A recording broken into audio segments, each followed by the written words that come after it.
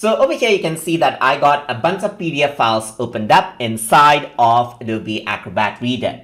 And right now, you can see that there's a lot of tools that you can access. So there's tools on the left, on the right, and sometimes if you're just trying to read a document, this might become distracting. So in that case, what you can do is you can just go around and access the read mode. So to do that, I'm just going to click around over here, and here you can see that I have read mode. The shortcut for this one is Control H. So if I were to click on this, you can see that the entire page just opens up right there.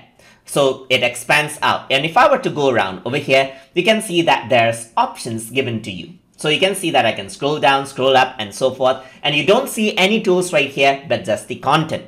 So if I were to go over here, you can see that I have this. This is not in read mode. So in order to go to read mode, I'm just going to click over here, click on read mode, and you can see that it expands out. And over here in the bottom, you got options such as you're saving out right here. You can go around and print this out if you want to. You can go around onto next page and back page. You can zoom in, zoom out, and you can go back to the normal mode by clicking on that button. So I can go around over here, go to read mode, go back and forth as I like.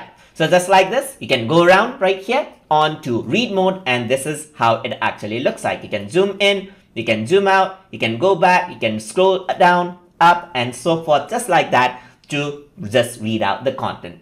So hope you guys learned something as always, and as always, please like, comment, share, and subscribe.